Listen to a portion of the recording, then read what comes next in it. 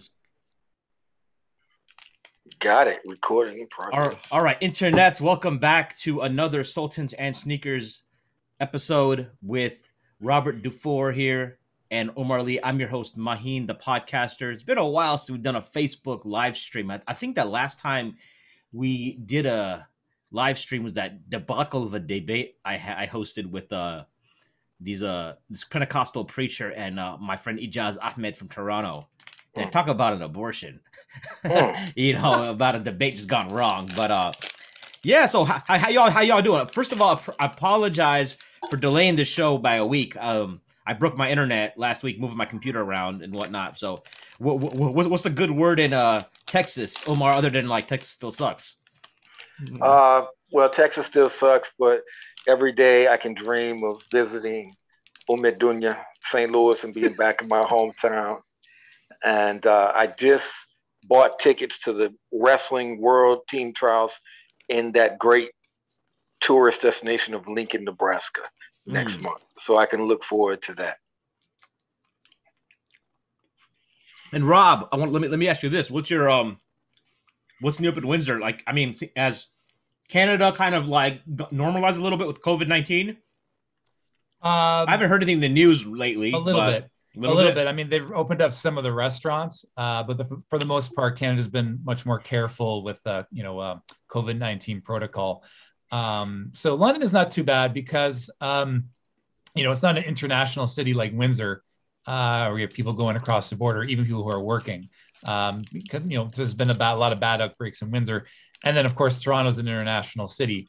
But London is kind of sandwiched right in the middle. So our COVID situation hasn't been nearly as bad. So okay, cool. Yeah, well, and also here in Texas, Governor Abbott and the Republicans, and this is a conservative right-wing state that has had a very negative effect on the history of America, not just current political situation. They have been very irresponsible in their handling of COVID, as has the state of Missouri and Governor Parson. But the city of St. Louis, Mayor Tashar Jones and County Executive Sam Page have been great. So it really just kind of depends on where you're living and where you're at. Cool. So we're going to get into like the meat of the topic in a little bit. I want to kind of get the icebreaker because this might get a little heated in a little bit. But to start, both of y'all are NFL fans of the NFL. I want to get y'all's predictions for the upcoming season, Super Bowl picks, and what would be your surprise? Is there something that's going to happen that's a surprise for anything? So I'll let Rob go first. Rob is a Browns fan. Yeah, I don't know how you become how did you become a Browns fan, by the way? 1999, it was the season where they came back after they moved to Baltimore, and I had never heard of the Browns. I think it was 18 years old. So I turned on the TV, and there was it was their last game of the season. They were 2-13, and the whole stadium was absolutely packed, and they were going nuts because they were beating the Colts. So I just like, what is this team? I mean, this is way better than the Lions. I mean, I heard some guy scream, "Yeah, we're 2-13, and we know it, baby."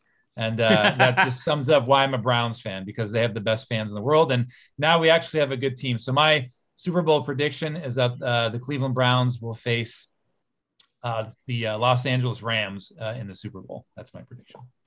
You're already in a bad foot with Omar, man. You picked the Rams. Yeah, man. Well, okay, the St. Louis Rams. Oh yeah, that's right. They're not there anymore. And then also, Rob, what's your any surprises that we'll expect in the season? In general, I'd say the Lions. Well, it's not going to really be a surprise, but I say the Lions are going to win 4 games this season. Okay. Or fewer. Okay. All right. So my prediction is, and first of all, I don't have a team. I used to be a St. Louis Cardinals baseball and football fan, and then the Big Red, the football Cardinals, moved to Arizona. So then we were left without a team. And then we got the Rams. We got our Super Bowl. We got the greatest show on turf out of the Rams. Kurt Warner, Isaac Bruce, Marshall Faulk, Torrey Holt, Isaac Hakeem. We sent them on their way to L.A.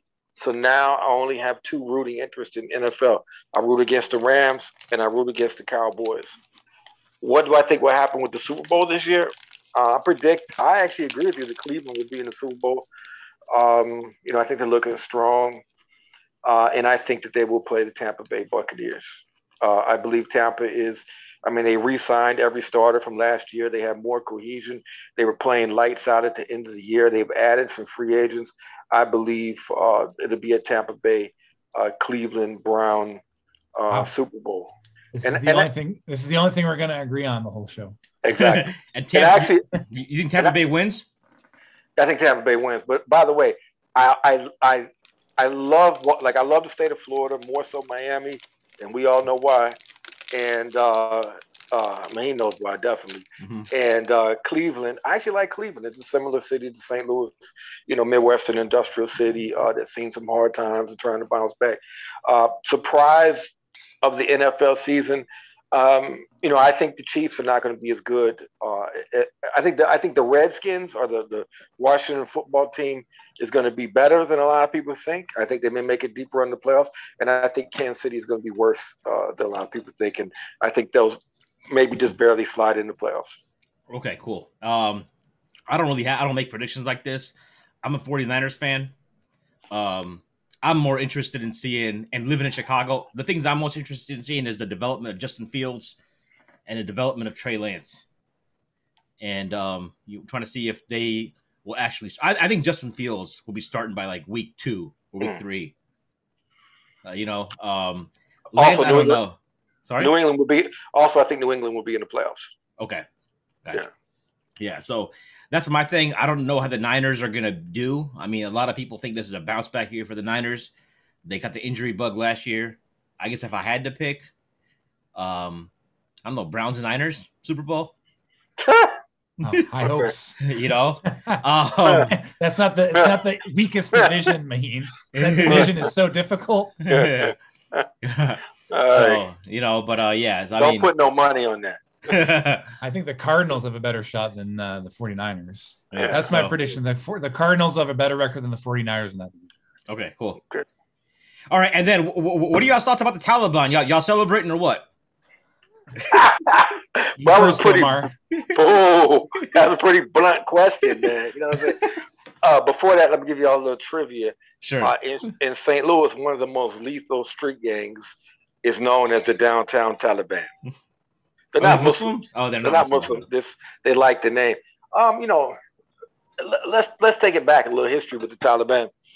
If you remember in the 90s, they had a spokesman who got an Ivy League scholarship. I forget what Ivy League school he was at, but he was at one of the Ivy League schools. And he actually toured the country with a couple of known MT personalities whose name I won't mention because I don't want to get anybody in trouble. It wasn't Daniel, was it, Omar? No, was not Daniel. In the 90s, Daniel was like probably in middle school or something. Yeah, maybe one of Daniel's neighbors. That's your only clue. So anyway,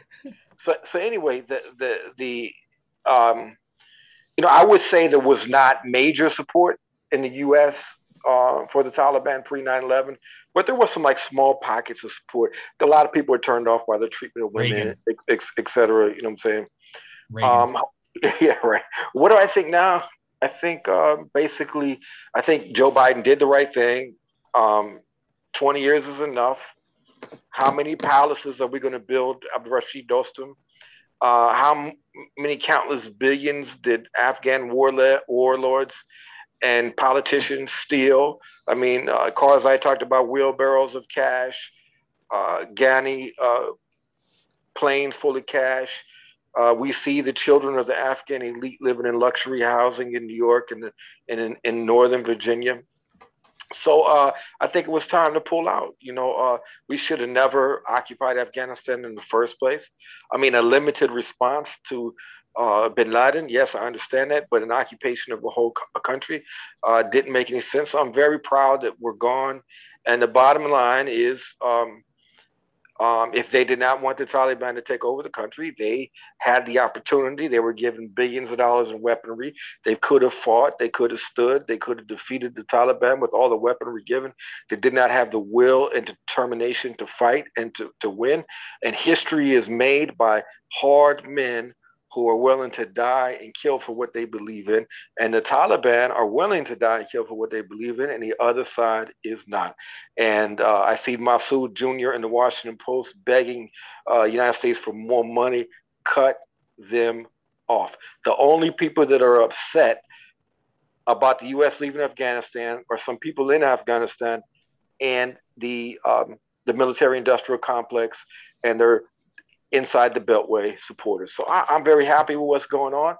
We hope this is a kinder, gentler Talibanism, tender Talibanism, as they can say, and let's let the girls go to school. Let's engage them as an international community, and let's try to get them to be more inclusive and include other actors, and make this tender Talibanism. Tender Talibanism.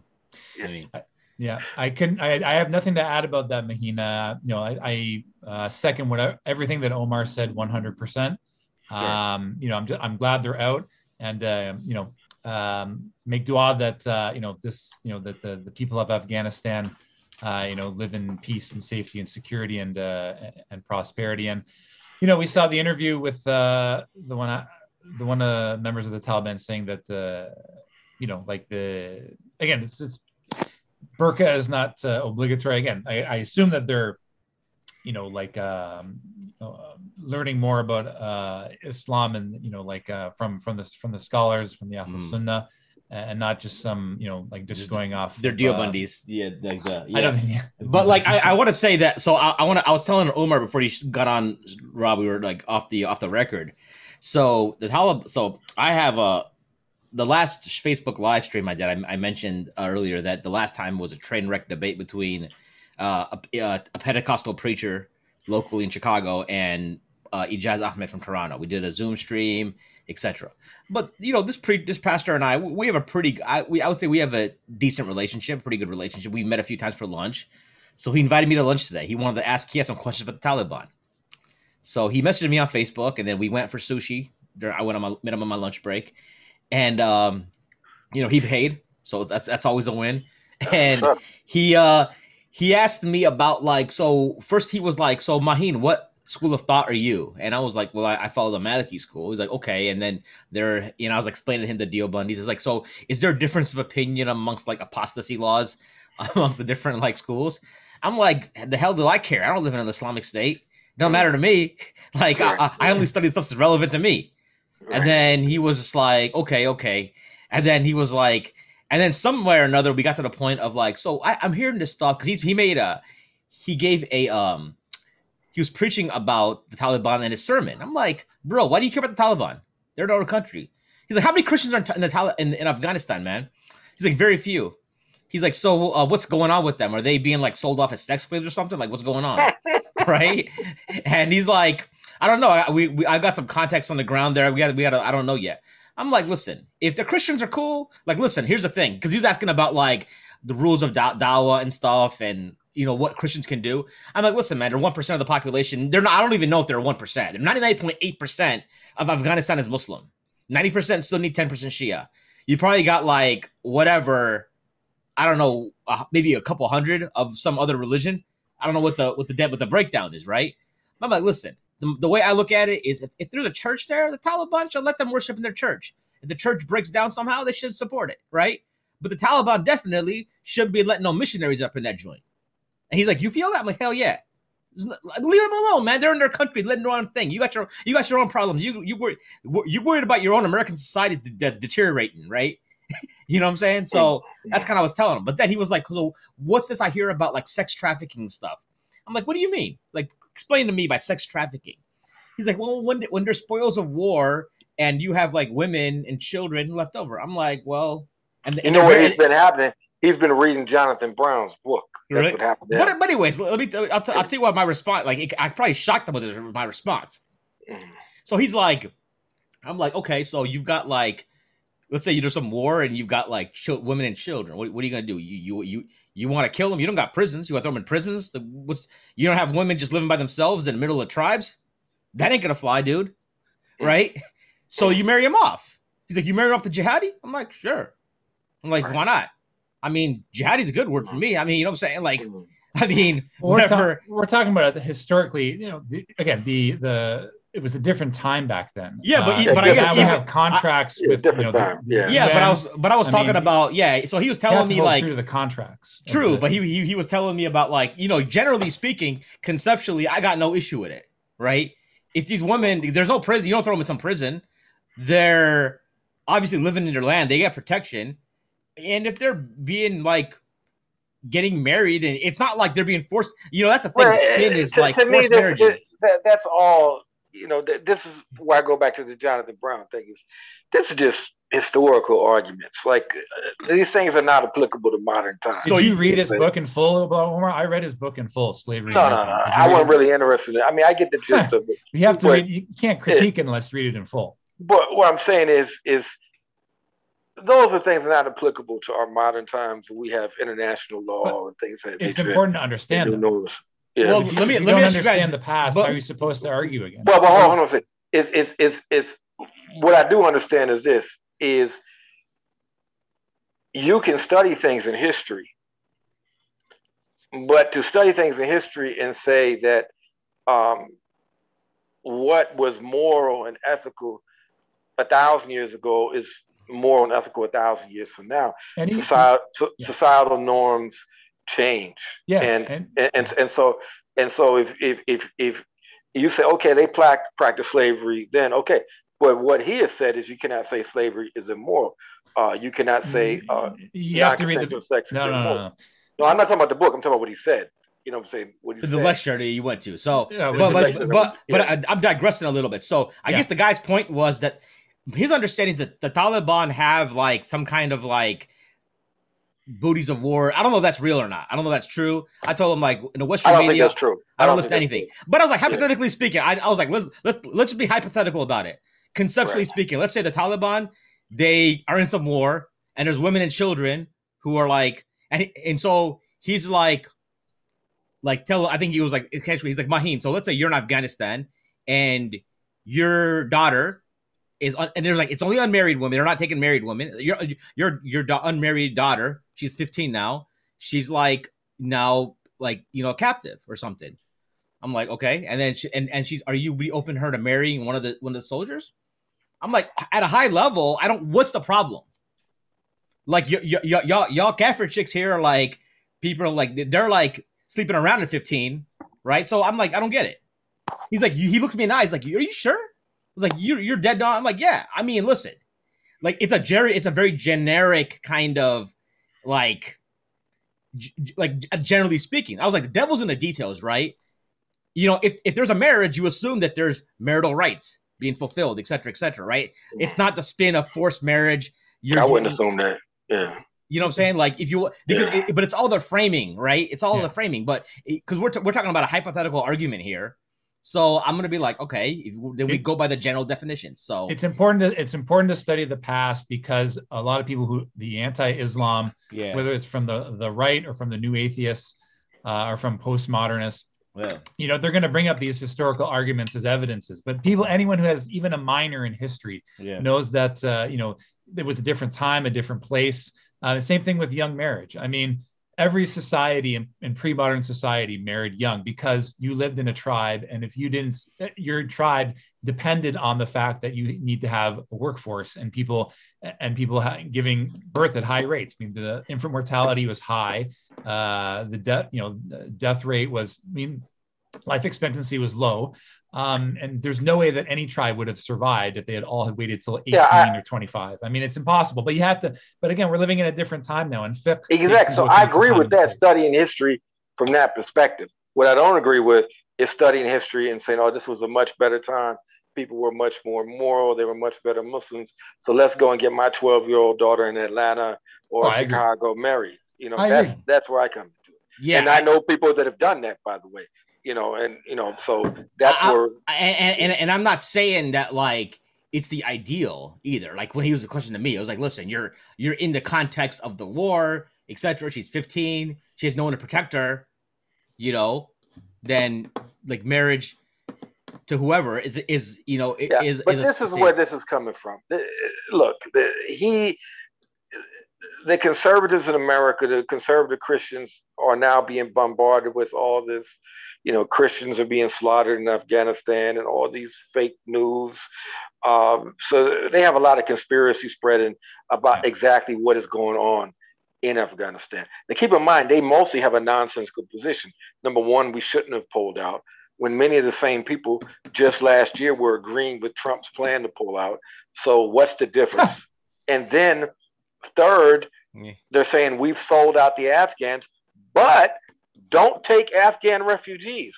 So what is it? They have a pretty incoherent position on that side of the aisle. Right, exactly. So cool. All right. Well, people didn't tune in to listen to the NFL or Taliban talk.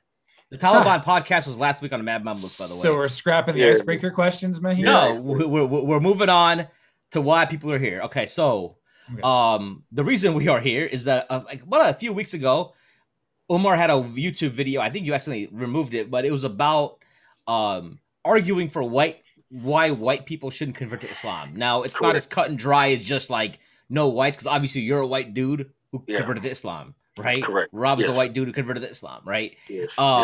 Maybe there's some nuance in it, but it's a nice. Rob's got a little more color, actually.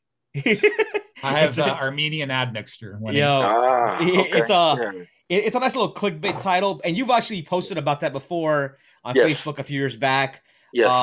So just to start off, and I know we have a list of questions that you guys both came up with. I don't know if you want me to like read off the questions first. I think that would be we can make. I think we should make our preamble, both of our introductions to the base of our argument, and then you could come with the questions that both myself and then Rob we'll kind of go back and forth. I'll ask because Rob's got a set of questions. I'll ask Rob's question. Omar, you answer, and then you can have a dialogue on that, and then we'll move to the next question. Does that sound cool? Rather than lump them all together in the beginning, people are going to forget. So exactly. Yeah. All right. Okay. So Omar, it's all yours. What is your what's the premise? Like these videos, these posts talking about white people not converted to Islam. What is actually? What do you mean by this? Okay. To proceed, this is the basic crux of my argument. In the early centuries and generations of Islam, it was not easy to convert. When they say we must follow our Salaf Salih, the earlier generations, or that each generation coming is less in deen. In the early generations, it was difficult to convert to Islam. And I'm specifically talking about the Umayyad period. During the Umayyad period, that it was very difficult for non-Arabs to convert because they wanted the jizya, right? It was not economically in the best interest of the Muslim Ummah for people to convert. Islam was primarily seen as an Arab thing at the time. And the Islamic conquest we know as now were primarily seen as Arab conquest. So in order to convert to Islam, you had to be sponsored. You had to be adopted by a tribe, and you had to be accepted and taken in. Now, I think this is a good model, something from history that we can use, a good model that we can go back to. And why do I say this? Because particularly in the United States of America, with the white community, we have seen an endless parade of mentally ill people convert, disingenuous people convert. We have seen political extremists convert, and now even white supremacists convert. We know that most of the people that convert to Islam do not stay Muslim because there is nothing for them. Masjids don't have convert care. And even when they do, they're well-intentioned, but they don't necessarily know what people need. I think it's very difficult to survive as a Muslim without an extended Muslim family. This is why the African-American Muslims in previous generations in the 60s and 70s created Jamaats with the Dar Islam, Islamic Party, etc., because there was this understanding that you needed a tribe, you needed an extended family. So I think two things. Number one, we can go to Umayyad model where you have to be sponsored and accepted to convert. And then you come in via a family, via a community. So if you come in with a Deobandi family, you come in as a Deobandi and you've been adopted into that way of thinking, et cetera, et cetera, et cetera. And you can be a supporter. because we know that there's not going to be any mass conversions of white people to Islam. For 1400 years, white civilization has been an almost, and when I say white, I'm talking about Western Europe, Central Europe, etc. We know that there are white skinned Muslims, but white people have been in basic um, state of warfare with Muslims and Islam. And the small, tiny number of people that convert to Islam in America, a high percentage of them being mentally ill, cultural appropriators, and all other kind of oddballs, this is not going to achieve what Salahuddin did not achieve and what the Ottomans didn't achieve. So that's not going to change. So when white people become Muslim, you need to integrate into a non-white community, get in where you fit in, and be of benefit. And I don't think there's anything wrong with people saying, hey, not of benefit. You don't seem balanced. You don't seem like you got a good head on your shoulders. You're of no use to us. Also, I think that the ulama don't understand the sociology of our time. You know, we had a celebrity imam a few years ago talk about the 5-minute shahada or the 10-minute shahada. Okay, how many of those people actually stayed Muslim? Not many. So I think it should take 1 year to convert.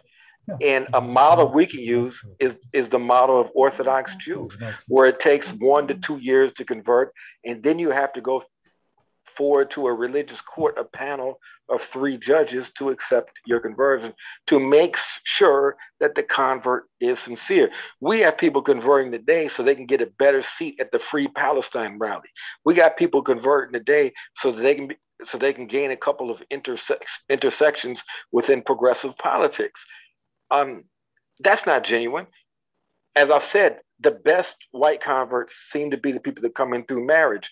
Why? Because they're marrying into a Muslim family that is helping them with the holidays, is helping them with Ramadan, and it's very similar to the Umayyad path of adoption, which I previously mentioned.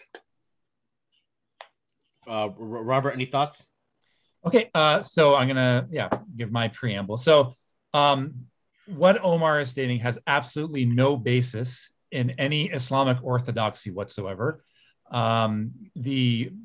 We take our Sharia from the Prophet Muhammad sallallahu alaihi wasallam, the Quran, the Holy Book of Islam, and the first 3 generations. And the overwhelming consensus of the scholars is that it is completely haram to blockade anyone from converting to Islam or discourage anyone from converting to Islam. It has no basis whatsoever in Orthodox Islam, and that's what Omar stated in his video. So we're not going to sit around and argue this from a standpoint of Islamic orthodoxy, but I think everyone is in agreement. And again, he couldn't even get, even though Omar has almost 4,000 subscribers, he couldn't even get 6 people to like his video. The overwhelming majority dislike the video, and those are his followers. And what he's suggesting is just going to perpetuate the same problems that he's talking about. The reason why white people don't join a Muslim community, he put his finger on it. And again, he's really good at diagnosing why the vehicle is broken down. He's better at it, I would say, than I am. I mean, he understands the sociological realities of why you don't see them converting to Islam. But again, the big difference between Umar and me is that, we have a very simple, easy, feasible solution to get the car back on the road, so we can improve the status of Islam in the West. And again, we have a lot of overwhelming support from Muslims from all walks of life. So Dalia Mogahed and Hassan from the ISPU did a show a few months ago on the Mad Mamluks. And they said every time that they do a poll for the Muslim community, 20%, and this is just a general poll, it's a general poll just of Muslims in the United States, 20% identify as white. And this is not a fluke. Every time after they do this, they're there. But the thing is, they don't belong to an Islamic ecosystem.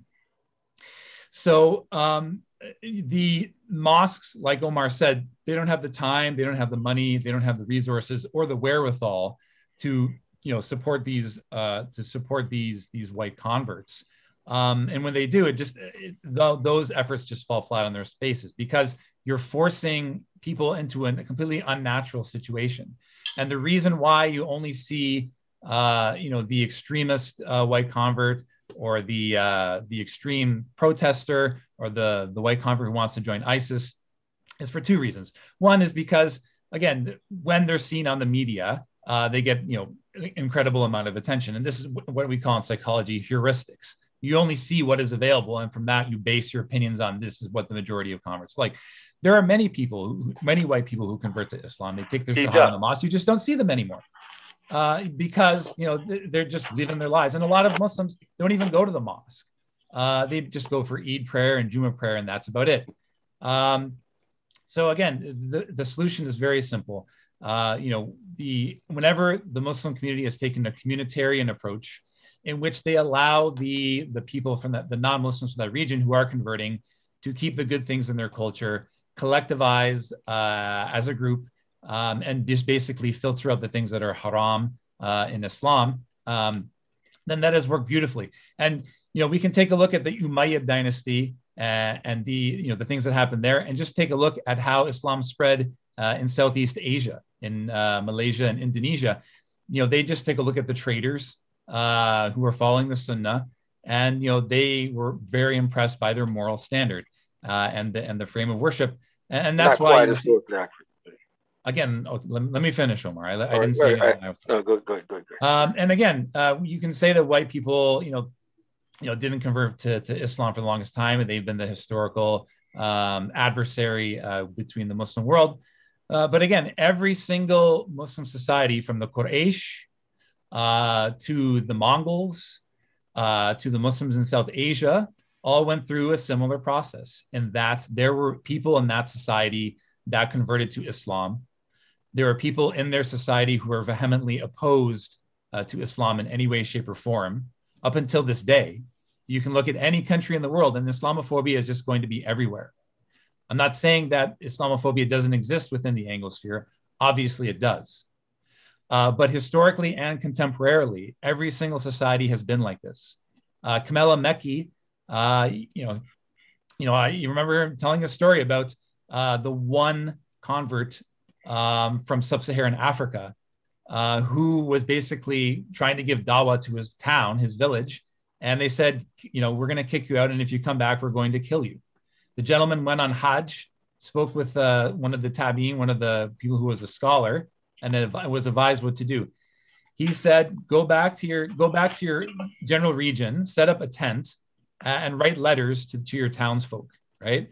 And it was a very slow, arduous process. But after a while, he got about 5 to 10 people who actually went to where he set up shop. He trained them in Islam. He trained them in life skills. And, it was a very long, arduous process, but eventually that entire region ended up converting to Islam. So it's a very simple concept. I mean, look at the concept of urf in Islam. I mean, to impose another culture onto people or different cultural aspects is actually a form of oppression. Now, again, if people want to convert to Islam and they want to marry into a Muslim family, it doesn't bother me. I mean, they can do whatever they want. But the gist of it is people just don't want to do that. It's even within Muslim societies. There's a video from Corey Gold-Schuster you can watch, and I'm not a fan of his politics, but he interviewed Muslims living in Palestine. Who was this, by the way? He's an Israeli YouTuber. He interviews Israelis and Palestinians. Pretty good channel. I like his channel. Yeah, I like his channel too. So one of the questions was, you can look it up. He asked people, he asked Palestinians living in the West Bank, would you marry somebody from Hebron or Gaza?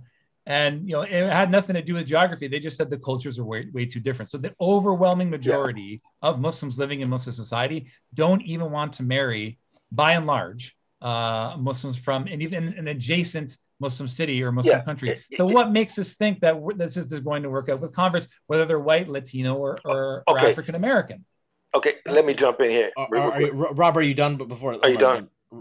Yeah. So I mean, the solution is very simple. I mean, again, this has been going on for a very long time. And look, when we look at Moneyball, like for the longest time, everyone thought Bill James was an idiot. Billy Bean. From Moneyball, the gentleman who wrote the book on sabermetrics. You mean Billy Bean, right? Yeah, Billy Bean was the one who implemented it, but it took someone who had the knowledge, wherewithal, and the drive and the authority to be able to effectuate that process. And now every single sport uses this particular process. So again, it may just be that we're using a different method. Maybe let's try to let Europeans keep their culture, go back to their traditional cultures, and marry within the Anglosphere, so we can be of best use to the Ummah, and that is by giving dawah to our peoples, which is absolute necessity. And the fact that we haven't done that, we're doing a great disservice, not just to ourselves, but to the Muslim community at large. Can I respond, Mahin? Absolutely, go for it. Okay. First of all, if I hear about a launch angle again, you turn to a baseball game now, and it's overwhelmed with sabermetrics. I don't have to hear about velocity and launch angles again. Now, to the topic at hand, I watched that video from Corey Gill-Schuster, actually, and I like the channel. And that's certainly true in Muslim countries, and particularly of older generations and less educated generations. But what we're dealing with in America is a very diverse Muslim community. And this is the reality. Religion as a whole is on the decline in America, is in a steep decline in America. And this is backed by data. If you look to my grandparents' generation, it was unheard of to meet an atheist. Nearly everyone was a member of some kind of religious congregation. This is my grandparents' generation. In my parents' generation, still the clear majority, at least sometimes attended religious services. Even in my generation, Generation X, a very large percentage attended religious services, and I never met a single atheist growing up, okay? Now, that might have been different if you grew up in San Francisco or Berkeley or Manhattan or something like that. But religion is on the decline in America, and religiosity among Muslims is also on the decline in America. So marrying someone outside of your race is really not a big issue in the Muslim community in America, because we have an increasing number of Muslims, women included, marrying non-Muslims, and it's not an issue. And I believe that, if you look a couple generations back, it was almost unheard of for Jews to intermarry in America, almost unheard of. Now, if you're not an Orthodox Jew, the intermarriage rates are in excess of 70%. And I believe we could see something like that similar, definitely with a lot of South Asian women marrying non-Muslim women. I think that's a trend that will continue to increase. So marrying outside your race is not a big deal in America. And religion as a whole is on the decline in America, not just Islam. We have to realize is this existing Muslim community in America, the Muslims who know who Mahin the podcaster is and watch Madden Mamluks are a very small percentage. Most second generation Muslim kids are not religious at all. They don't know who Hamza Yusuf is. They don't care. They don't know who Linda Sarsour is, and they don't care. They don't know anything about the organized Muslim community. They're just living kind of a normative life. Yeah. So the white people that are marrying into the Muslim community and practice tend to be marrying into those families that are more religious than your average immigrant Muslim family. But that's not going to work for everybody. But the vast majority, I'm just going to ask you, I've met probably hundreds of white converts over the years, and I can count on my hand the number that are married to white people. No, I don't disagree with you, but I've asked the same people, and I said, if you could go back in time, if there was a sub-community of European descendant Muslims, would you have married, or even just converts? And they said, yeah, in a heartbeat. And again, it's an attrition bias, Umar. There are many normal people who I talk to from my hometown. They said, I believe Islam is true. I think it's great. I think it's, even though, I wouldn't become fully practicing, But but the problem is, like, I would face a lot of, I would get ostracized from my family. I mean, I'd be, just the way of life is different. So, I mean, but again, once you establish the ecosystem there, again, having people with this, it's not just about race. This is about culture. This is about many things, religiosity. This is about sociology, like going through the sociology, going through the same experiences as human beings. And people born into a Muslim background are in a totally different paradigm and a totally different situation. Yeah, for sure. Converts, and you want to marry somebody who is going through the same thing or very similar things that you are, by and large, and that's what's going to make the marriages last. And a lot of these marriages end in divorce. I mean, yes, they do. I agree. So I mean, it's a failed model. I mean, like, I've talked to imams or people who arrange these kinds of marriages in Toronto, and he says the divorce rate of born Muslims marrying converts is 80 to 90%. And I'm not placing the blame on either side, but again, but the divorce rate is high. Period. It's the only option. Well, so let me jump in real quick. So number one, Omar mentioned an interesting point. You didn't mention the point. You got me thinking. You triggered something into my head. So you've got a lot of second generation. So I agree with you that 80% of the Muslims who are like, or we call them, they fall under the banner of Islam, Ahlul Qibla, in America, aren't even like barely praying, right? If that, like, they might, like, the lowest common denominator to me is like, they ain't eating pork. They don't eat pork, right? Yeah, they'll probably and they don't like Israel. They don't eat pork and don't like Israel. That's no, not even that anymore. If you go to like now, especially Daisy's, man, we got cons that got Daisy's don't care. Daisy's don't care. But like, the point is, what I've seen personally, and a lot of because I grew up with a lot of, like, I come being from a Bangladeshi background, right? Our demographic, Bangladesh is a 90% Muslim country. Yes. But our families came over for education, right? Right. And they end up in very like small, they're like PhDs. It's academic culture. So you have all the Bangladeshis that ended up in small towns all over across America. My wife's from, my wife grew up in Ida Bina, Mississippi, for example, right? So, Mississippi Masala territory. A little bit north. Mississippi Masala is Biloxi. What? No, actually, it's close. No, sorry. You're absolutely on point. Because Mississippi, the motel that the family owned was in Greenwood, which is where she went to high school. My bet you got it. Okay. There you go, man. But but the point is that, generally speaking, you're basically surrounded by the main outside community, and you phase out. You're culturally Muslim, and so those people are marrying white folks. Yes. And that's why when you watch the Daisy comedians, it's like the widest stuff ever. It's like the widest cadence, the widest humor, because they're growing up completely surrounded by white people. Right. Yeah. So that's one thing. So we're not talking about that, because that's white secular person marrying like basically, and by name, cultural Muslim, their kids are not going to be Muslim. Right. Bet on it, right? That's not what we're talking about, right? It's a mismatch religiosity wise, but continue, Mahin. Yeah. So so we just want to make sure we define the scope of this, right? So we're not talking about those people. We're talking about religious people who consciously convert to Islam. Right. White people convert to Islam, whether male or female, marrying other white converts who are also consciously converting, versus marrying people of other backgrounds. Now, let me ask, I want to posit a question to Rob. What about, so there's certainly a convert experience that's shared, right? Generally speaking, right? You hear a lot, in like amongst convert community, for converts, that often they're hiding in the Quran, they're hiding in their rooms praying. They can't let their parents find the Quran, right?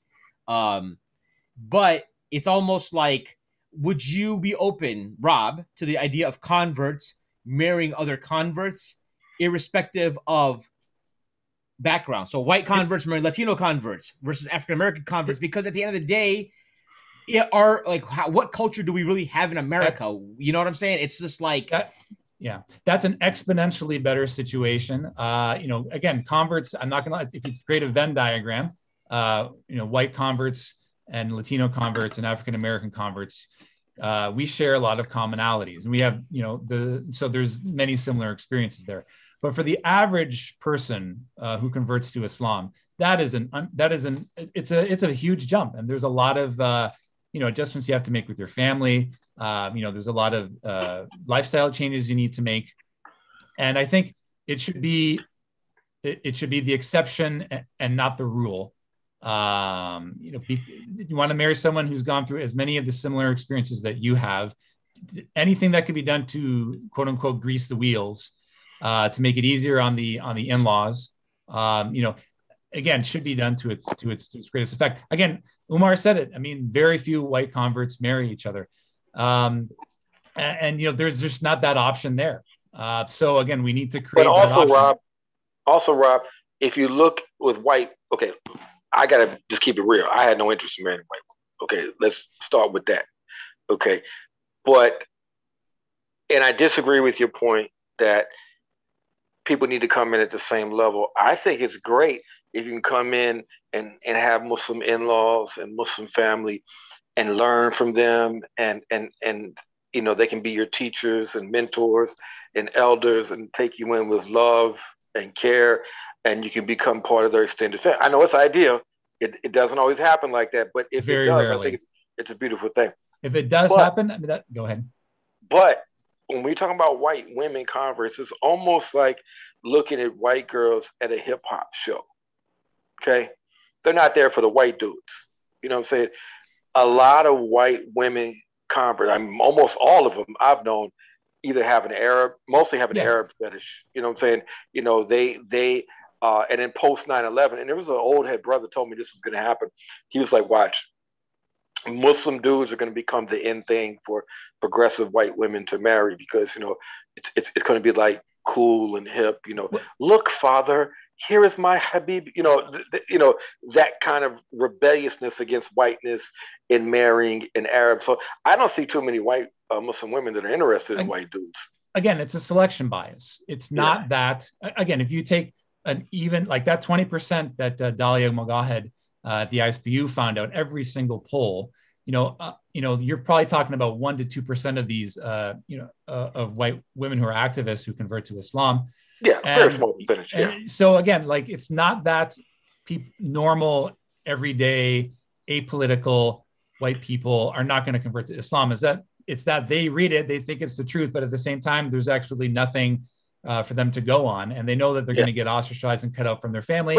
And the mosque, neither the mosque nor the university organizations are going to be able to handle something like that. And a lot of these marriages or relationships are occurring between a white woman who dates a non-practicing Muslim man, and then she finds out about Islam from him or his family, which is fine. I'm not going to dispute her sincerity in that. But again, you have a mismatch in religiosity from the get-go. And the vast majority of those marriages that we've seen, and you can attest to this, Omar, they end in divorce. And the family goes, I told you so. And then you're right back to where you started. So it just goes back to the whole car analogy. But back to Dalia Mogahed in this study, I believe that the majority of that 20% is not white converts. It's Arabs who self-identify as white. Arab. They said Arab was an option on that. But some people, even when given Arab, they'll choose white because they're white on the census, and and we have other things. I also disagree with Dalia. I disagree with a lot of the points she made, from these studies, but one of them was that, because we saw a large percentage of Muslims vote for Donald Trump, unfortunately, in the last election, but she attributed that to people that identify as white, which those numbers just strictly did not add up. The fact is, for whatever reason, there were a lot of Arabs and Desis and other Muslims that voted for Trump. It had nothing to do with. I think you're talking about Mahdi Hassan's retweet of that. Dalia went into detail on the podcast. Did you watch the whole thing, or? No, I just saw clips of it. I didn't watch the whole thing. So, I don't really care for his analysis, to be honest with you. Mahdi Hassan. So I have a question. So for Rob. So let's say you have 2 white converts, right? There's obviously the nuance of, so let's say both of them come from Islamophobic families, right? So then it can be you can have one of two things happening there. You could have the couple embrace each other because they're both dealing with crap on the home front, or the stress of it amplifies it because like one side can't take shelter in the other. You follow what I'm saying? So we need to roll it back really, we need to roll it back here a lot here. So even before the whole idea, and let's go way before marriage here. When white people convert to Islam, you get a range of opinions from their family. Yet, like when I converted, my family had no problem with me converting to Islam. My dad shook my hand. You get, one or two people in your family might hate it. You might have some converts who have families that are neutral on Islam. They couldn't care one way or the other. And you have some white people who sometimes, if they do convert to Islam, their family is very Islamophobic. So you have a range of responses there. The best thing that we can do, and the best thing we can do for the greater Muslim community as a whole, is have a collective identity, have a collective organization where we're still interacting day by day with the greater Muslim community, but our mandate is to reach the converts' families and be able to incrementally, inshallah, lower their Islamophobia. And I was in a marriage in which my family had no problem with me being Muslim, and my spouse at the time, they were very Islamophobic. So that's a situation in which they loved me right off the bat, and they, it took a lot of work and it was hard. It was not easy, and you couldn't even talk about Islam. They wanted it to be out of sight, out of mind. The best thing you could do in that case as a white convert is to follow the Sunnah, and incrementally they got rid of, their opinion on Islam changed. And at the end, even though it didn't work out for other reasons, they were asking me about my Umar trip. They were pretty fascinated by it. So that's one situation in which you have a convert to Islam that family has no problem with it. And there are many converts like that, and an Islamophobic family. So that's a situation in which it can work out. But to roll it all the way back, I mean, that's what we're dealing with here. Again, there's Islamophobia within the Anglosphere, just like any other community, whether that's going to be Hindu, which is far worse, the Arab Christian community. And again, the best, anything that can be done to grease the wheels, and that is that we have an organization where we're able to reach these converts' families, and inshallah, whittle down, or at least get them to accept the fact that their son or daughter has converted to Islam. And that's the best thing we can do, because at the end of the day, like Umar said in the last debate we had, there's a lot of white people protesting against Muslims at these mosques, and giving them donuts is not going to work. Getting into a big melee, I mean, if you need to defend yourself, by all means, the Muslim community has every right to defend themselves in that situation. But for white converts, the best thing that we can do, and this is the same thing that progressive Muslims and Muslims across the board have told us, is that give dawah to your family. That's impossible, extremely difficult to do as a singular person, and that's why we need to take this communitarian approach. Mahin, I want to skip forward a little bit, because there are two important issues. Number one, I don't think the biggest issue is the reaction of white families to conversion, because most converts I meet, I mean, some of them do have problems, but most of the families are pretty chill. I mean, my family was pretty chill, and that's what I think happens most of the time. The problem converts have is not with their families, it's at the masjid, it's at the Muslim community, is they can't find a home. They can't find a community to embrace them. And they become socially isolated and eventually go their own way. So that's the big issue. Now, moving forward with this concept of a white Muslim organization. Now, I know that Rob is not promoting this, but when I look at the Twitter sphere, the segment of MT that the idea of white Muslim identity has become popular, it at times joins with, or at times is the same thing as what the Muslim Reich, these kind of neo-Nazi Muslims, these white identity Muslims, and not even that far. Okay, because I went down a hole of following a bunch of these accounts. I mean, I didn't follow them. I went and looked at a bunch of these accounts.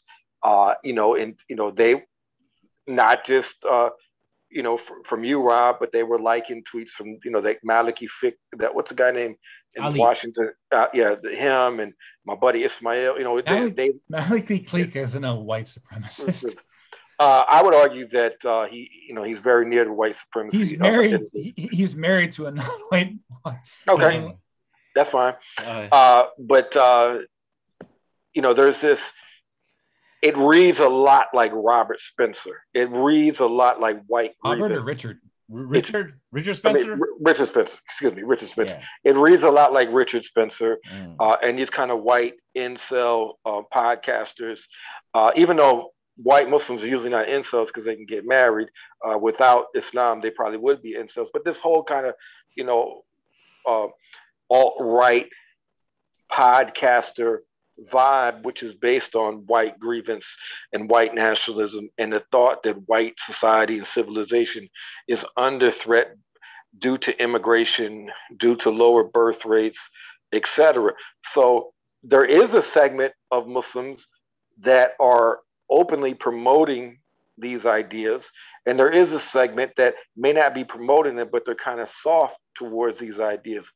And when I look at the basis of Islam in America, the heart and soul of Islam in America didn't come from immigrants, actually. It came from Malcolm. It came from African-American Muslims. And at the core was very much a fight against white supremacy. And what did Malcolm, and again, I quoted the Malcolm X quote in his autobiography, and the Bilal Harding from the Features, who we're become good friends now, alhamdulillah, he was in agreement with me that white Muslims should have their own, should work on giving dawah to their people. I mean, this is very important work. And I know you said that I don't support, these type of any type of white nationalist talking points. Rob, real quick, because I want to get some definition here, because who, I don't, unless Omar doesn't want to mention my name, who are these white supremacist Muslims? That's I'm confused. So what are they specifically saying? Are they saying that they encourage violence against Muslims? Yeah. So we got, there's a spectrum. Okay. You got kind of generally conservative. That's one thing, right? Okay. Yeah. That's kind of like the Ismail Royer and that kind of thing, right? Sure. But then there's a further right. Okay. Some of them call themselves the Muslim right. Like the fourth. They're called themselves a Muslim right. Right. There's a right. I've never heard that before. Yeah. No, it's on Twitter. Trust me. I don't. Again, if anyone. Again, we can't. Again, I don't support this type of activity. What I'm saying is, it's far to the right. It's much further to the right than Rob. And anyone else, but the language at times kind of comes together. This thought of white grievance, and I don't think you could have a white Muslim organization that. Look, imagine in 2021 you saying you wanted to create a white Christian organization, because Christianity has had the same problems. Again, we don't say white; we say Europeans. Right. Same thing. So. Martin Luther King said the most segregated place in America is a Sunday morning at 11 because of the division in the black and white church. All people will be invited to our message. So Christianity has had the same issue. You know what I'm saying? And there would be no way to keep it white. Okay, you're going to have a masjid. It's going to be a white masjid. Okay, a Desi guy works in the neighborhood. He wants to go to Juma there. Okay, a black guy moves in the neighborhood. He wants to go to Juma there. Next thing you know, white people are in a minority. It would be hard to keep it white. That's why we're at the conceptual level. We're not at that level yet. So, an office space with the musalla is basically if we had a brick and mortar organization. But again, any Muslim could come and pray there. But again, if our, and I get what you're saying. If we open up a mosque in a city, any type of city, really, the overwhelming majority of the congregation will be not white. Yes. And that's going to be expected. But our mandate is to give dawah to our families and our communities. And even my dad, who's got a very positive image of Islam and had nothing hateful to say about Muslims at all, I could not get him to go to a mosque because he just didn't feel comfortable there. It's not his turf. And if you talk to the many Muslim communities, they don't feel comfortable bringing in and talking to white people's families who may be opposed to Islam as well. You're just not going to get these people to meet by and large. Look, these masjids are set up I think they're similar to like a Bulgarian Orthodox Church, a Romanian Orthodox Church, or an Armenian Apostolic Orthodox Church. These are immigrant congregations, right? So what they're set up to do is to preserve the culture and pass it on to the next generation. Culture probably being more important than religion for many of these families, right? So they're definitely not going to expend a lot of resources on bringing my dad in, which my dad would have no interest whatsoever anyway, or your dad, so that's to be expected. But, there's nothing stopping you or me or any white convert from talking to our families, from letting them meet, or, in the course of my nearly 30 years as a Muslim, going on 30 years, my family has met a lot of my Muslim friends. My family has become friends with my Muslim friends. It's a selection bias. It's a selection bias, Omar. It's not that white people who are, who come from Islamophobic families, well, they don't convert to Islam. They believe it in their heart. It's just that the fallout of them converting to Islam is going to be major. And that's why you see the white people who do convert to Islam, generally their family's either neutral, they may have a few family members who dislike it, or they have no problem with them converting to Islam. So that's the dilemma that we're facing. So that's where you get into a theological thing, and probably where we theologically differ, and I probably theologically differ with Mahin as well, because I very much like Islam. I very much believe Islam is the best religion. Tawheed makes sense. The Sunnah of Prophet Muhammad definitely makes the most sense to me. I see every other religion as inferior. That's my personal belief. But I do not believe that my non-Muslim grandmother is going to be burning in hell. I don't believe that good people of other religions who are good people are going to be burning in hell. That's a theological position. So my argument is, if conversion does not benefit you spiritually, socially, and materially, and often is to your detriment spiritually, socially, and materially, then I would advise against it unless you can come in a good situation. Let me give you an example. I know white people and from middle class, highly educated families that were on a clear path to success in life. They converted to Islam, went to Islamic extremism. Some of them ended up in prison, and some of them ended up basically living on the margins of society. Conversion, even though they pray 5 times a day, they read Quran, their kids may be Muslim, but conversion definitely did not work out for these individuals. So I think for all people, it's not necessarily the best decision. If you look at the Muslim Ummah now, I remember in the 90s when Hijrah was seen as mandatory and people thought it was wajib to make Hijrah. There you go. So people looked at the globe and they said, okay, what Muslim country has a decent standard of living? And the fact of the matter is there aren't that many Muslim countries that are a decent place to live, right? Yeah. Maybe in the Gulf or Malaysia, et cetera, right? And so kind of going there is kind of like looking at the Titanic. It's 80% underwater and then buying a ticket to get on the Titanic.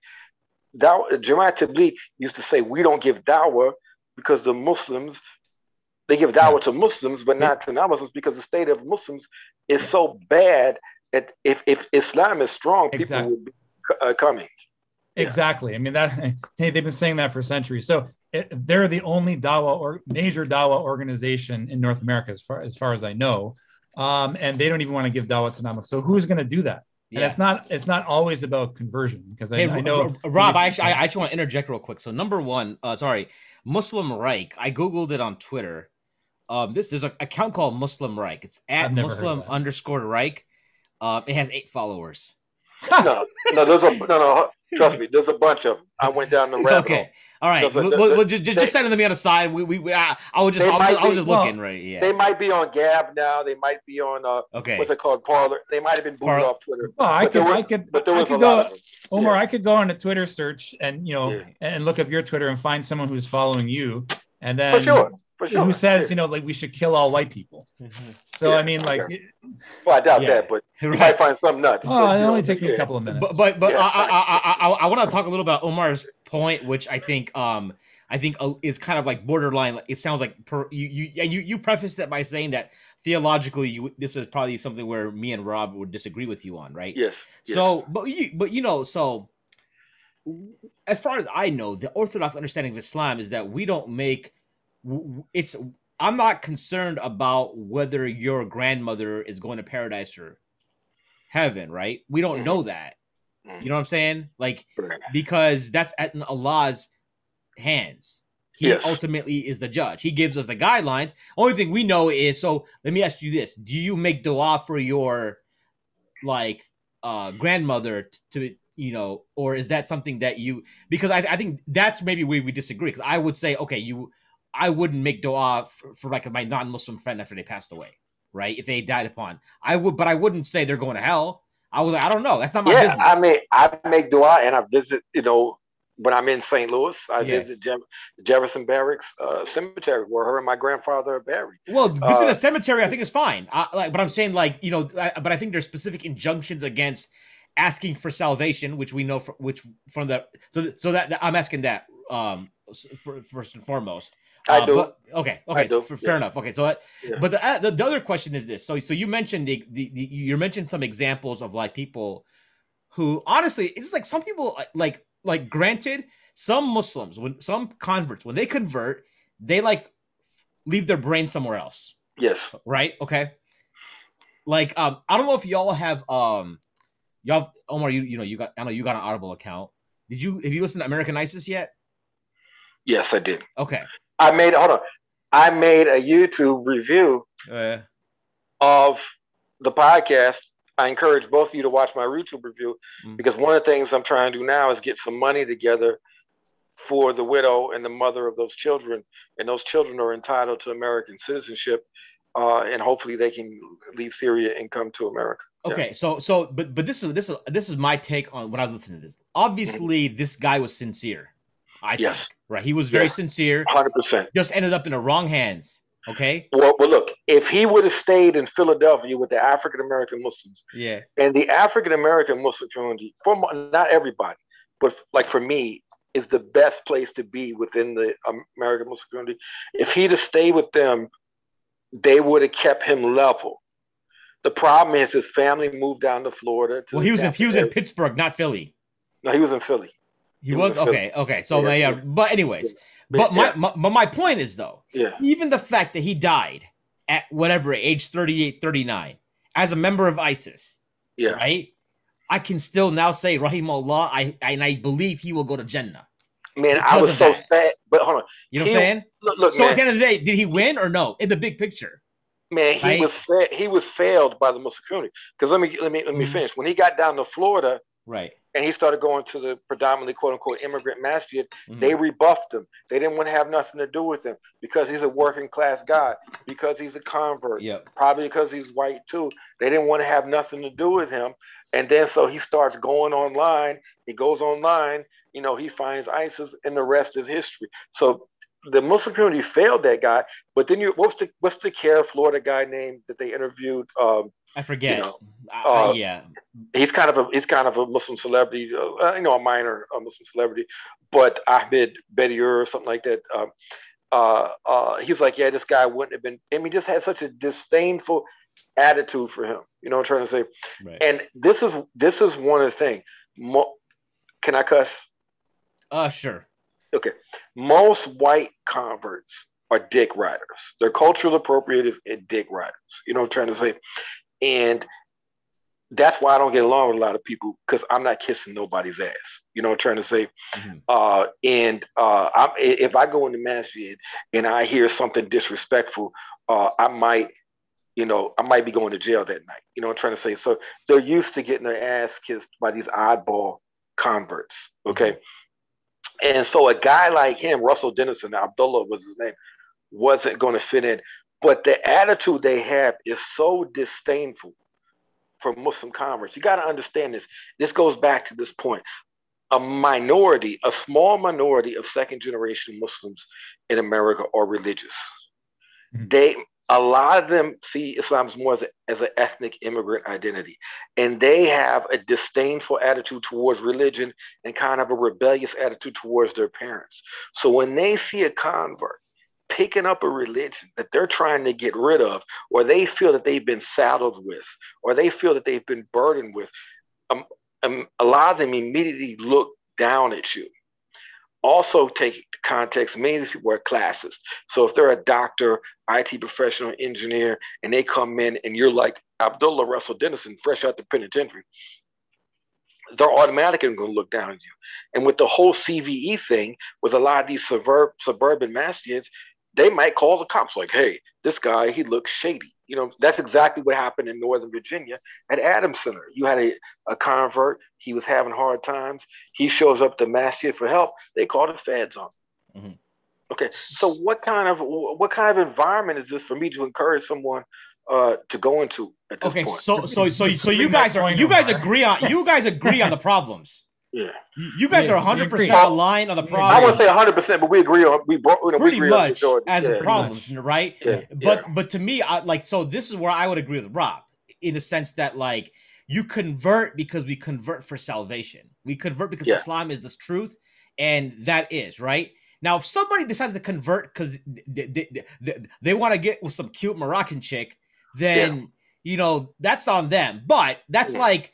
But you don't make rules based on the exceptions, right? Generally speaking, to be honest, like a random. Why you say Moroccan? Sorry. Why you say Moroccan, bro? That's what I'm trying to go to Hijra, man. You got to learn French, man. Yeah, no, right.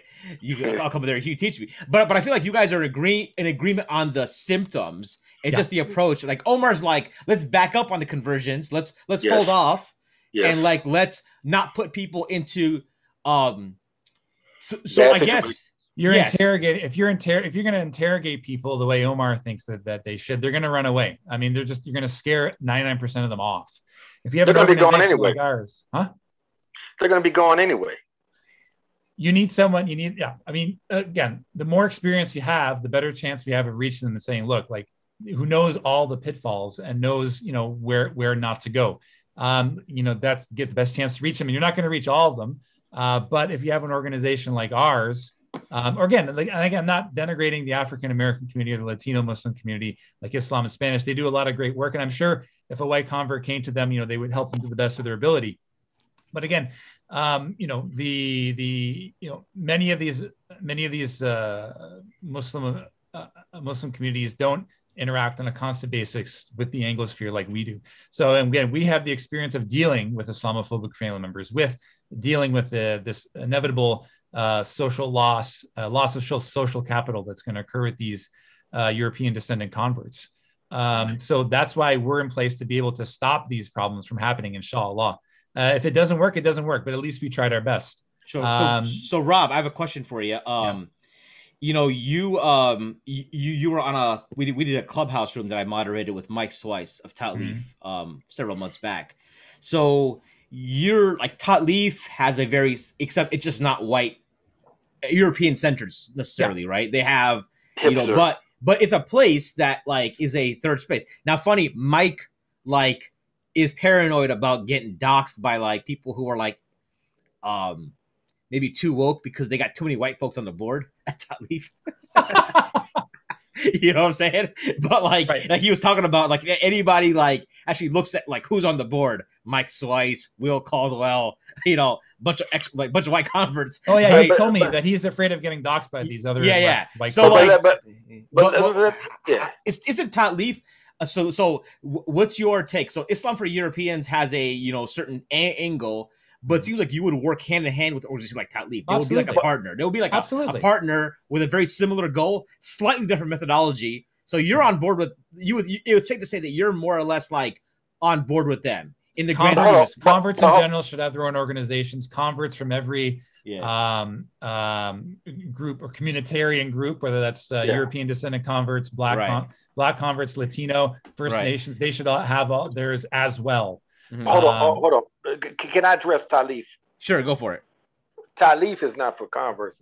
Tatleaf is for Muslim hipsters. That's like a hipster organization You don't say Allah, you say like the divine, the creator. Also, like I don't have a problem with Talif, but the common denominator of Talif is kind of middle to upper class, uh, second generation, a lot of second generation Desis, kind of woke, politically, generally progressive, right?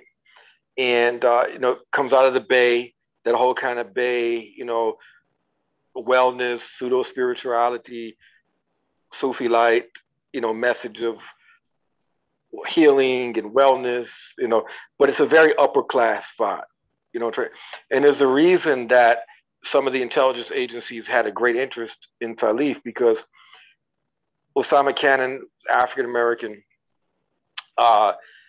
Islam and Black Islam in America was seen as too masculine, too militant, too working class, too Salafi, and Talif and Osama Cannon was seen as something that could be a moderating force and also a good international force for public diplomacy for the United States.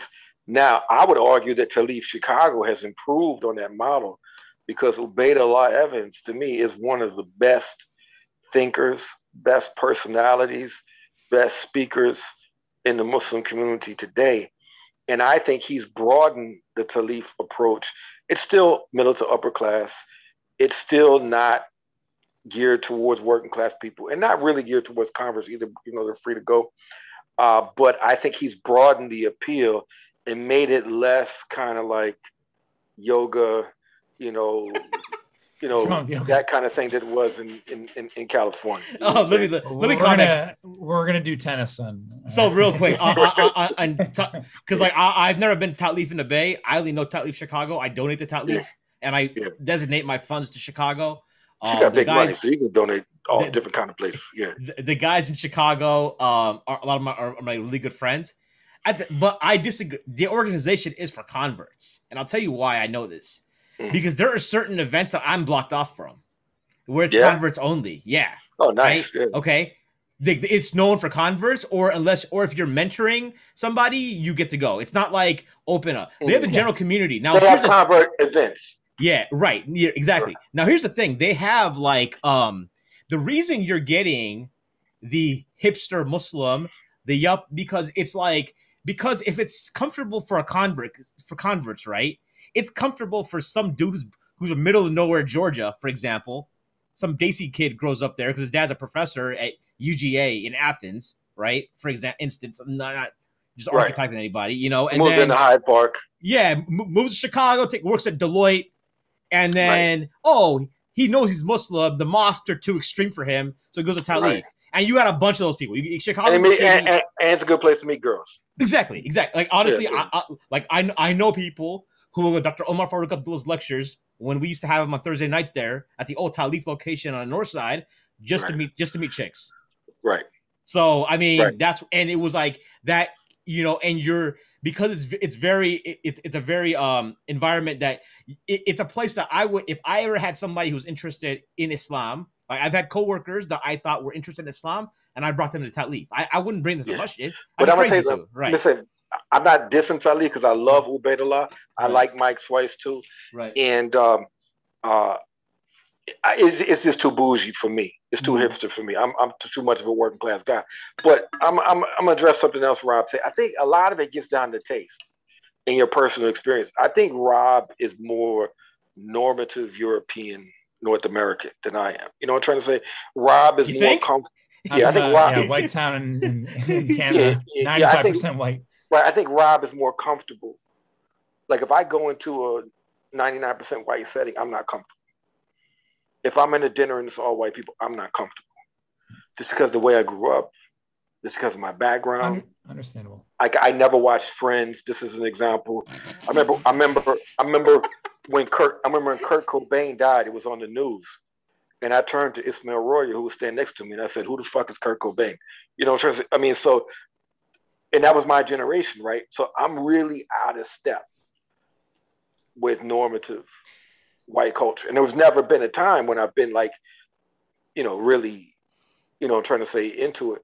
So for me, if I would look oh, this is a white Muslim club and they're having iftar, I'm gonna be like, man, that food is not gonna have any seasoning. They're gonna have raisins in the potato salad. I mean, you know what I'm saying? I'm gonna be like, well, and let's keep it 100. Look, I haven't romantically played in the snow. So yeah. It is completely understandable why both born Muslims and converts such as yourself, Omar, would feel that way. I mean, we're going off of what the media is telling us. We're going off of and again, a lot of born Muslims, the only white people. I mean, if you're coming from Palestine, and you're coming to to America, the only white people you're going to see are like cops, like the white people protesting at your masjid. And then when you were in Palestine, Israel, white people are basically chasing you all day. So it's like your pool of white people is just not going to be good. But for me, I know my town, I know my people. I know when I converted, like it was a range of opinions. Some people, they have the reservations about Islam. They don't like Islam. And I strike up a conversation with them at Tim Hortons whenever I can. And usually the outcome is pretty good. Alhamdulillah. I try my best. Do you wear a kufi in public, or how did I identify you as Muslim? No. I don't dress in any visible Islamic clothing, but my whole town knows me. A lot of them know that I converted to Islam, and that's the effort humble effort that I tried to make to improve the status of Islam there. And you got white converts in those small towns like Eau Claire, Wisconsin, like Burlington, Vermont, and they're going to be so isolated, and they need tips, they need advice, they need man, white convert to drive 5 hours to help give dawah to their town. And that's our mandate. That's what we're working on. I said years ago, if you're serious, you convert. It doesn't matter what color you are, and you are living in a small town or rural area. If you're serious, you got to move. Unless you're not medically able or something, you got to save up the money, and you got to move into a city that has a masjid and has a Muslim community. No, you're right. No, you're right. I moved. I mean, like even in Amherstburg, like it was half an hour away from Windsor where the one mosque was, and I made, had to drive, like at least for Jumu'ah prayer, just to get that, the iman boost. And some people do have to move to bigger cities if they're going to convert to Islam, but I can totally understand why they want to do that. But you can't give up on your roots. You can't give up on the town that you grew up with. So you have to go back there. Man, look, man, people ask me about St. Louis. I've had so much tragedy in my family and so many bad things happen and blah, blah, blah. They're like, why do you have so much love for St. Louis? Why do you keep going back to St. Louis? So I have a real love for St. Louis. And so I'm very involved in my community. Like, I've been in some Muslim discussions where people say, well, you're out of touch, with the mainstream of culture. And this is coming from Muslims that don't even know when the Super Bowl is, right? This is coming, so I'm very much in touch, that Twitter thing you have where you're at the middle and there's like the wheel, that thing going around, all the accounts you interact with. Yeah. Mine was like one Muslim account. Most of them were boxing, wrestling, St. Louis political accounts, because I don't really deal in MT. It's not my thing. Like, I don't blame you. You know what I'm saying? And so I feel that inspired by my Muslim experience and inspired by Islam and inspired by Malcolm and inspired by the elders of the Dar al-Islam and inspired by my Thursday night class brothers and others, who are mostly all Black American Muslims, my teacher, Sheikh Rahman Basir, that I have become involved in St. Louis politics and activism, whether that be in the Ferguson uprising, whether that be in the monument protest, whether that be in the mayoral campaign of Mayor Tashar Jones, Kim Gardner, Cori Bush, etc. I'm probably the most well-known Muslim, or one of the 3 or 4 most well-known Muslims in St. Louis politics and activism. And I'm not even living in St. Louis full time. I'm in Texas most of the time. But I view that also as a form of dawah. Dawah is about making the world better, making the world a better place.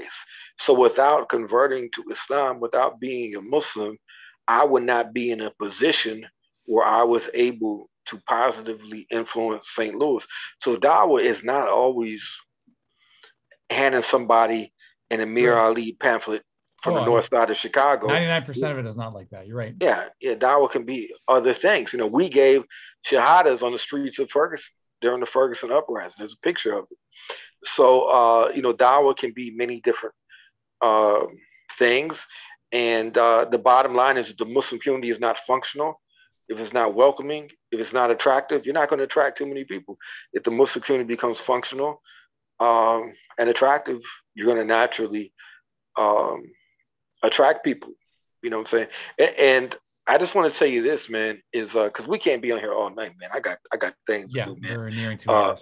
And we're nearing 2 hours, man. My wife's in the other room. I know she's gonna be bad. Well, what you talking for 2 hours, But the thing is this, man, is your iman goes up and your iman goes down. You know what I'm trying to say? And never do you feel closer to the ummah than when the ummah is under threat. Yeah. And no greater time do you feel proud to be a Muslim than when you see Muslims doing good. So I'm a huge wrestling fan, and I just watched the Olympics, wrestling and boxing, and to see our brothers from Dagestan in wrestling and our Chechen brothers in boxing and other Muslims from other Muslim countries, but particularly those two, succeed, it was heartwarming, and I got excited for the Muslims being victorious. And I feel a kinship with those Muslims from Dagestan and Chechnya. And, people know my history, know I traveled to that area before in the 90s. And I feel a kinship with the Muslims in Afghanistan. And quite frankly, in my heart, I want the Taliban to be good. I want them to be an improved Taliban 2.0. I don't want them to be the closed-minded and bad Taliban of 96 to 2001. I want them to be a good example of a Muslim government in the 21st century. Now, will it happen? Probably not. But there's that peace in your heart that wants Muslims to do good. So to me, one of the great things that Islam has done for me and has done for so many white Muslims is it internationalized you. I doubt that my mother had ever heard of Pakistan or Afghanistan before 9/11. You see what I'm saying? And to me, eating Pakistani food and Afghani food is normal. And I have friends from all over the world. I grew up in a community that was black and white and didn't get along. You know what I'm trying to say? So for me, Islam was something that could rise myself and society above the racial quagmire of America, that in Islam, we are a part of a universal brotherhood. And this was the message of Malcolm in his chapter on Hajj. And so this is what attracted me and so many others to Islam. Same with me. So for me, Islam has universalized me, giving me a global view and giving me brothers and sisters from throughout the world, from Indonesia to the Gambia, to Chechnya, to Uzbekistan, Afghanistan, etc. And that's something that I love. So I very much love going. And now, again, I do not find the masjids in the DFW welcoming. I think they're very closed. They're very Desi dominated, and they're not interested in you unless you are middle class, the upper class Desi.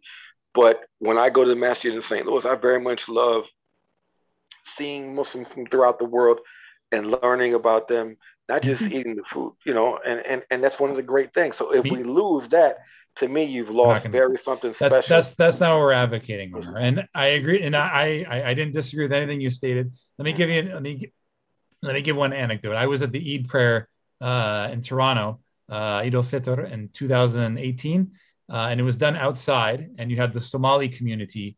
It was a Somali-run mosque. They had their Eid prayer, and again, 90% of the congregation was Somalis, and we were there as well, but there other ethnicities were there too, but it was run by the Somali community of Toronto. So they were doing their Eid prayer. A block north was a Pakistani community run by a Pakistani mosque doing their Eid prayer, just a block north. And during the right before the khutbah, the imam, he was getting angry. He's like, why aren't we having the same Eid prayer? Why aren't we praying together? And, I thought of it differently. I thought what he should have said was, after we do our Eid prayer, let's walk over to the Pakistani community and give them salam and hug, and tell them may Allah accept their fast. So again, people, they, for the most part, they want to stick to their own communities. That doesn't mean that we should be divided as Muslims. But again, one of the things that make Islam great is that we have unity through diversity. Even in Medina, the Aus and the Khazraj, they had their own battle flags, and they were from the same culture in the same town and everything.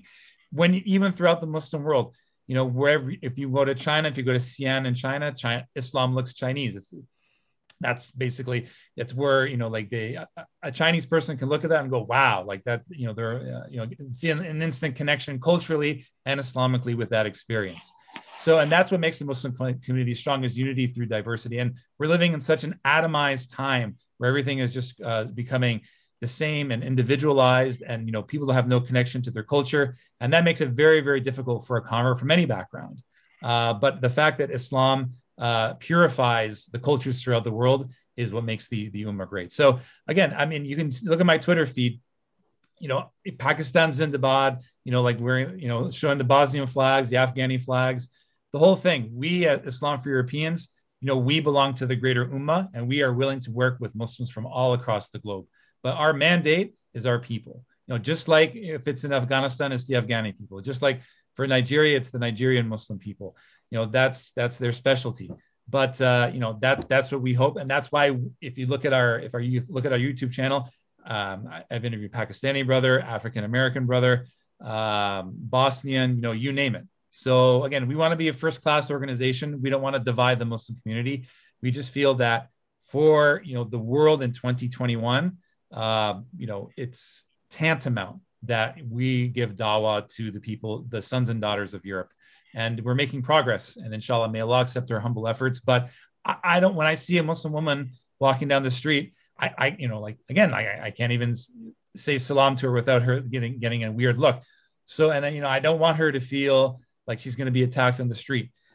The best thing that we can do is grow the European Muslim sub-communities from the ground up that belong part of the greater community, and so become at least a visible force, even if we're 1% of the Muslim population. So that becomes a fabric of the Muslim community. Just like every other Muslim community throughout the globe, always had people that hated Islam, always had people who converted, and all that throughout the spectrum. For any Muslim to say, like our tribe is, our people have always been Muslim, and like there's never been any hatred, they're fooling themselves. I mean, and Europeans are no different.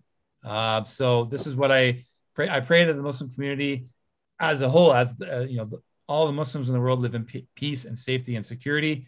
And again, that's my sincere wish, and that's why we have this organization. So. And by the way, I was just scrolling through. I know both of you guys got to go. I just scrolled through. I feel like most of the questions were covered in not in the direct question format, but very throughout the conversation.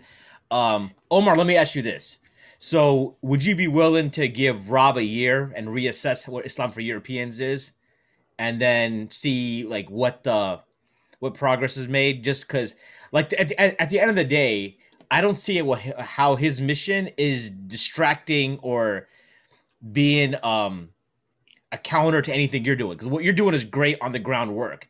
And that's what's interesting to me, is that you're doing on the ground work. You're known in the community. People know you not only in St. Louis, but in Chicago when you came up here, and all that. So the online stuff is like, you would think is just, there's so much noise in the online sphere, right? And Rob in the same way, I think it's like a lot of this is like, we connect to people online, but then we're interacting with them via like phone calls, etc. And in Zoom, because there's not probably a lot of people for Islam for Europeans in London, Ontario, right? But you have people tuning in from like, I got blood brothers from Seattle, Minnesota, etc., etc.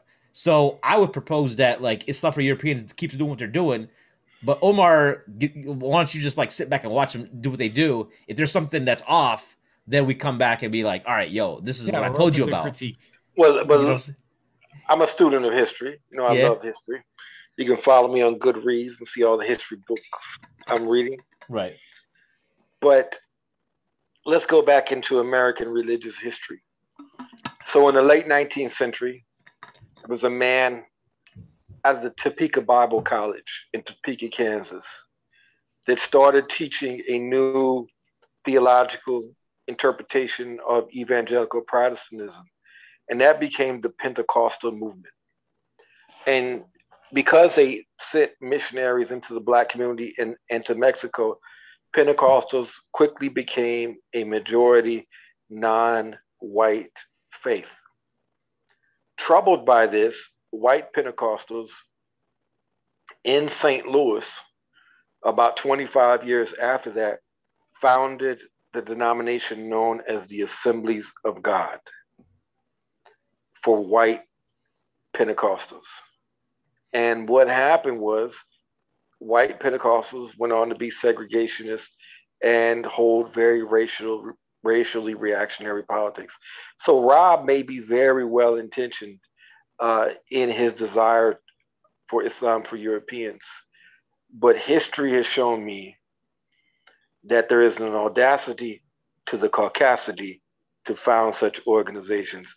So let's give it 5 years, 10 years, and take a look. But I really don't think that it's needed. Well, and just to say, I think that we're talking about the Jim Crow era still. Segregation being a norm in America. That would be my counter to that. I'm not even gonna I don't know if Rob has anything to add, but anyways, I think let's go ahead. I honestly though, I think this was a good dialogue. I think you guys agree on the we definitely are agreeing that there's problems, right? But then how do we address it? There's some methodology differences, et cetera, et cetera. I really do want to commend both of you guys for the work y'all do, you do, right? And Omar, I mean, like, people always hit me up like, man, why do you guys platform this guy? He's so vulgar. And then they were like, I can't believe you brothers were laughing when he was like saying that stuff. I saw y'all got dragged in the comments. And I was like, well, it was funny. What do you want me to do? Not laugh? And then you brought in Abril Mesh the next episode. Isamo Mesh's daughter. Right. You referenced him, right? And I asked her, did you know this guy Umar Lee? And she's like, no. I was like, well, he quoted your dad in the last episode. yeah. I know her dad. I don't know. I mean, she was probably a kid when you were there. She was a kid. Yeah. Yeah. Right. For sure. Yeah. Cool. Yeah. Well, and real quick, where can people find you on social media? You can subscribe to the Umar Lee newsletter on Substack. You can follow me on Twitter at Umar Lee, Roman numeral 3. That's Umar Lee, III. And you can also find me on my YouTube channel, subscribe, and on Facebook. And I'm selective about Instagram. But if you have, if you're pleasing, you can have me on Instagram. Cool. Okay. And I can be reached on Twitter at Robert of Canada. There's also the YouTube channel Islam, the number 4 Europeans. And what else do I have? My Facebook is Robert Lee. No relation. Lee is my middle name. No relation to the Confederate general? No relation to the Confederate general. Okay. I am related, but yeah. You are? Mm-hmm. Yes. You really? Interesting. Yes. Okay. Yes. Yeah. Okay. Not a direct descendant, but from the same lineage. I want to have another conversation about that because I've always been fascinated with Robert E. Lee has always been a fascination of mine for some reason. I watched this movie called Gods and Generals. Yeah, that was Ted Turner behind that, I believe. Well, Robert Duvall was acted as Robert E. Lee. Yeah. Right? And he was they asked him to lead the Union Army. He was like, sir, Virginia is my home, and I will not raise a rebellion. I will not lead an army against Virginia. So. Yeah. But anyways, with that being said, appreciate you guys, coming on. I want to give a shout out to 2 guys in the comments, Riley Holbrook and Samuel Master, for being on the whole thread, commenting, being engaged. What's up, Riley and Sam? How y'all doing? Yeah, Riley and Sam. Yeah. So appreciate y'all, tuning in. I didn't pre-advertise this. We just kind of I've been really busy these days trying to scheduling stuff in advance hasn't really worked. So we figured we'd do a stream and go from there. With that being said, please follow the channel. If you watch it on YouTube, make sure you subscribe, and if you're listening on the audio apps, make sure you leave a 5-star review on the podcast apps. For my special guests, Umar Lee and Robert Dufour, I'm your host, Mahin the Podcaster, signing off.